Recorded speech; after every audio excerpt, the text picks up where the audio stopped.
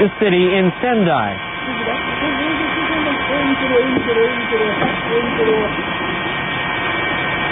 For those of you who have just tuned in to NHK World, you're seeing live coverage from our helicopters of a tsunami engulfing Sendai area in Miyagi Prefecture.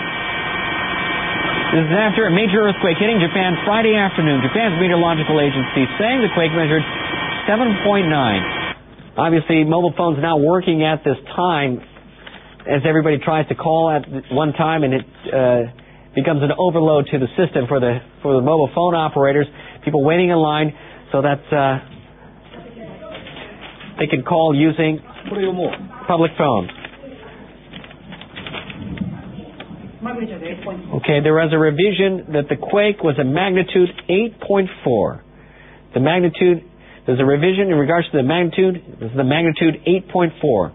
Many people having serious trouble communicating with their families, members, and friends with their cell phones in the wake of the quake.